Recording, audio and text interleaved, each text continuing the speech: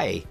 I'm glad we get to spend a little bit of time together on a snowy, cold day. It is winter time, and I guess it's supposed to be snowy and cold. And, you know, sometimes you have to stay indoors more than you'd like. Maybe at your school, you're in school some days, and other days it's virtual learning, and you have to wear your mask, and maybe it's not as much fun as last school year, I'll bet, is it? So sometimes it's just sort of nice to talk about what makes us happy or what makes you happy as a kid. And we found out from some other books we read that kindness is really important to be happy, being kind to others. And one thing we like, and we know it's important, and this is what today's story is, it's okay to be different.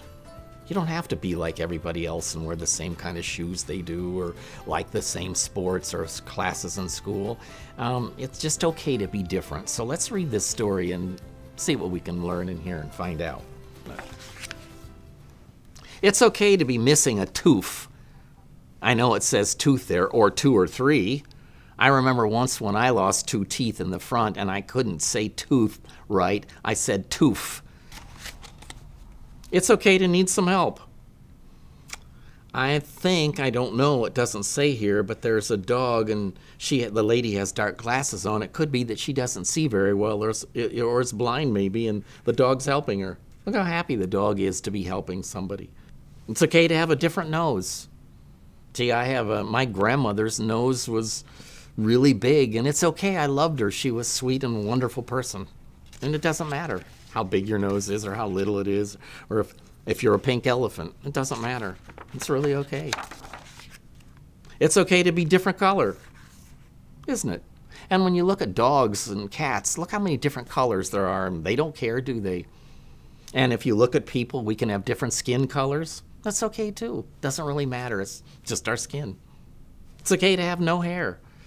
I remember once when I taught, it was 6th grade, and there was a girl, her name was Valerie, and she lost all of her hair because she was sick.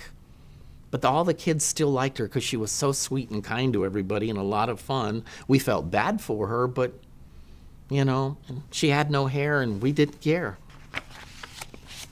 It's okay to have big ears. Of course, a rabbit's going to have big ears, isn't it? But if you have big ears or little ears or ears that stick out a little bit, it's okay. It doesn't really matter. They're just ears. It's okay to have wheels.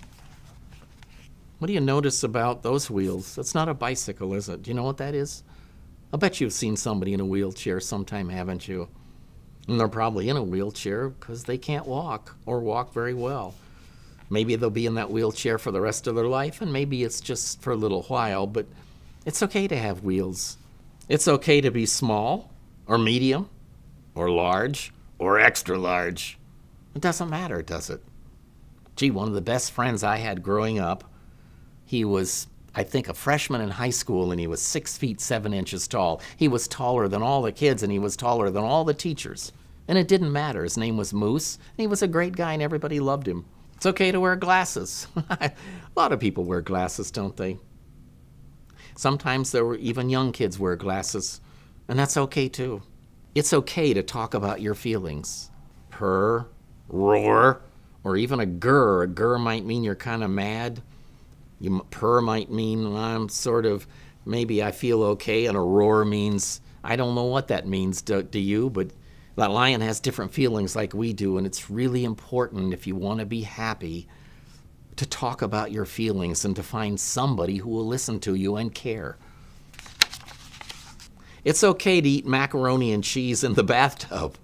I bet the macaroni, if you dropped it, would float in the bathtub, wouldn't it? Of course, if it's a bubble bath, you'll never find it, but it's okay to say no to bad things. What are some bad things that you've said no to or want to say no to? You know, if you're a kid and somebody wants to go do something that you know is bad, maybe they want to go throw apples at cars. It's okay to say no to them. And if you don't feel comfortable doing it, just say no. It's okay to come from a different place. You know, maybe you've seen the movie E.T., where E.T. came from somewhere else, another planet, another world, a long ways away. It's okay. Maybe you know somebody that's come from Africa, or it's come from Jamaica, or it's come from China. It doesn't matter where you come from. Maybe all that matters is what kind of person you're like. It's okay to be embarrassed. Have you ever been embarrassed? Now, I remember once I had in high school, and there was a girl I really liked, and I finally had the courage to ask her out on a date, and we went to a place that had hamburgers and malts and milkshakes and things like that, and I can remember spilling the milkshake, and it was my first date, and I was so embarrassed because it spilled down my shirt and everything else, but it's okay. You know, it was a good date still, and it doesn't matter. It's okay to come in last. Yeah, you'd think a turtle would come in last at a race. It's okay to dance by yourself. Do you ever dance by yourself and there's nobody around and there's music on the TV or wherever there's music coming from, and you just dance? And you notice when people are dancing, even if you're dancing by yourself, you're happy, aren't you? It feels good. It's good. It's good for you. It just makes you feel good, doesn't it? So maybe dancing by yourself or with other person is a good thing to do. You'll be happier. And you don't have to be a great dancer either. It doesn't matter. It's okay to have a pet worm. Maybe you've had a pet bug or a pet worm or something before. They aren't really bad. You can pick them up. It's okay to be proud of yourself. I didn't strike out today, or I got a B on my math test, or something you haven't been as good at as you'd like. Just be proud of yourself and respect your effort. It's okay to have different moms, and it's okay to have different dads. It's okay if you're adopted.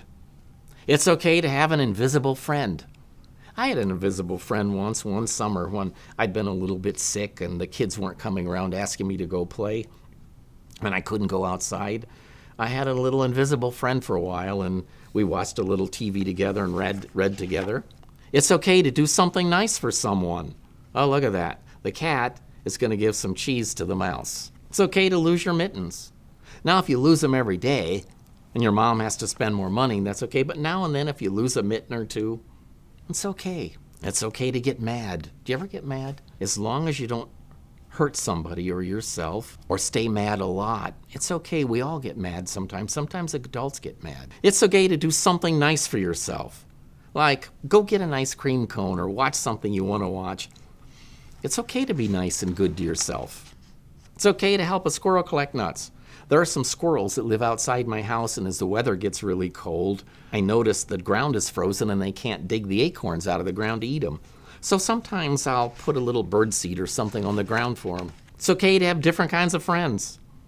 Little friends, big friends, friends with different skin color than you, a friend that's a boy or a girl. It's okay to make a wish. Did you ever wish for anything? What do you wish for? Look at this. It's okay to be different. You are special and important just because of being who you are. You know, there's nobody in the world like you, is there? You're the only one of you there is or ever will be or ever was, for that matter, fact.